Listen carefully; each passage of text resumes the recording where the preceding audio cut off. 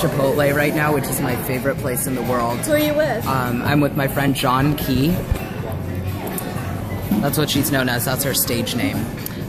So I am vegetarian and gluten-free, so Chipotle is perfect for this. Look at my beautiful, beautiful bowl.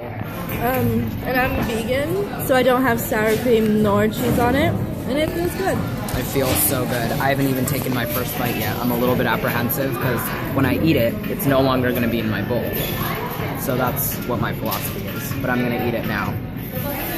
Oh, you work here. Eat it right here. And you eat the food. That's us.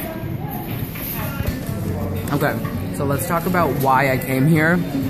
It's almost 10 o'clock. It was so impulsive. So Avalon was just sitting in the light lounge. I came to the light lounge. I just printed out all my readings and everything to sit down and study. And then I see Avalon. And then I lean in a little bit as I'm talking to her. And I'm like, oh my god, is that Chipotle? It was Chipotle. And then she had chips and guac. And then I was like, oh my god, can I have just one chip with like the smallest smidge of guacamole? And then I put it in my mouth. I ate it. And then the taste was just lining my entire...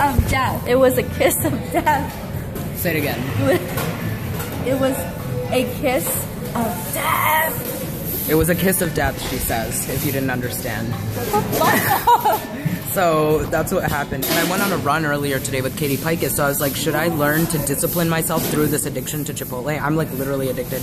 I've gone 20 to 30 times within a month, like every day within a month. Excuse me, I have proper diction, and my cat is annoying by correcting it. My diction is fine.